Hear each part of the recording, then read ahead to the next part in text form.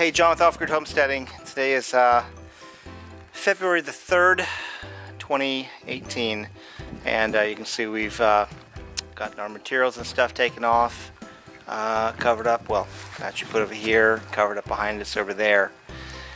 And basically today I didn't bring the camera out because I just needed to get a whole bunch of work that was done pretty much back over here by my table saw, building shims for over here.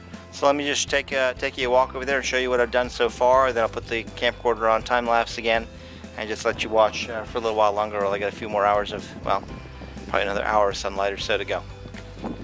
So these two shims that I made right here and right here, I had to redo because this beam here wasn't level and this one wasn't exactly, it was a little bit higher than it should have been, so I had to shave those down slightly, get that redone. Then came over here. This beam had settled just a little bit. It actually settled a 1/4 inch just sitting here. So this was 2.5 inches in terms of space right here yesterday, right there. And now it's about 2 1/4. But that is exactly where it needs to be because of the string line right on the side here. That was about 2 1/2. So these two boards that I cut and put in, making a shim across there, they go directly and slide right up to the base of this line level. So got that done. This piece here, got that all trimmed in real good here. This piece over here, because this beam is the new centerpiece, that's actually 5 and some inches. Go back over here. Okay, so the end beams, this one is like 4 1/4. The middle beam is right at 5 1/2. And the end beam is right at 5. So basically what I had to do is you take this string line right here, you put it over the top, and you get a level all the way down to the other side. So what I had to do over here is get that there, and then you come down here to the center,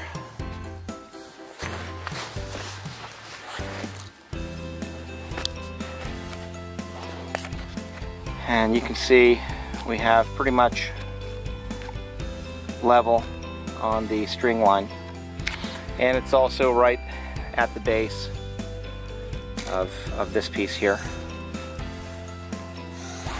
Okay, and then what I had to do is put the string line on the outside there to reach the outside of this and the outside of here to make sure that this beam was exactly the same distance this direction.